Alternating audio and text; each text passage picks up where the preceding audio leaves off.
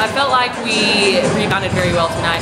Got a few offensive rebounds, tough offensive rebounds, but our defense mainly. Of course, that's our focus every time we come out on the floor. And it wasn't our best, but it was enough to get us the win tonight. But we definitely need to improve in that. Well, I guess we got a big enough lead early on and just hung on. We didn't play very well the last 20 minutes of the game. I thought Commerce did a good job staying in the game, and playing hard, and I didn't think we did.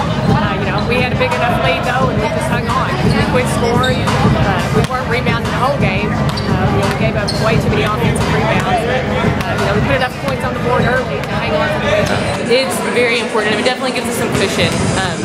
So try some new things out. But they did cut the lead a little bit there at the end, and we just had to come out and keep our head on straight and really focus on what we know that we can do. And so we did that and pulled out a win.